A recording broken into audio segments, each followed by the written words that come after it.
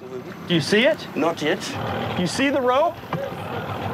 Within the papyrus reeds, little John feels a tug. You? He's here. He's pulling? Yes, he's pulling. See, there's the snare. There's the snare. Okay. Hang on just a second. We have the end of the snare, which means the crocodile is just 2.5 feet beneath our hands.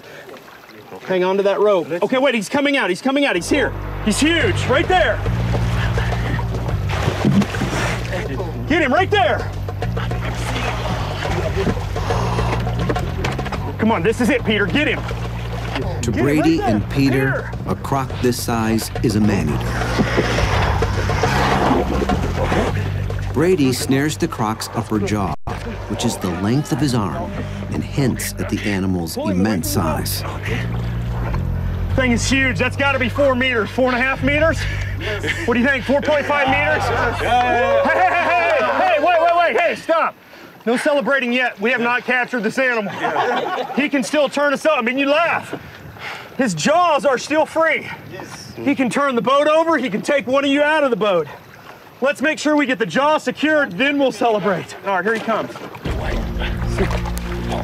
There, pull. Oh, it came off. The struggle pits men against a monster. We're running out of ropes. But unlike the mythic stories, it's not a fight to the death. Around its own jaws. Instead, 2 battles are going on. Here. One to capture the man-eater and secure its jaws to keep the men safe. Another to keep the animal alive. Pull it up. Brady knows the longer they struggle, the greater the chances of lactic acid poisoning, killing the croc. I know. There we go. Pull it out. Pull it out. Okay. Pull it out.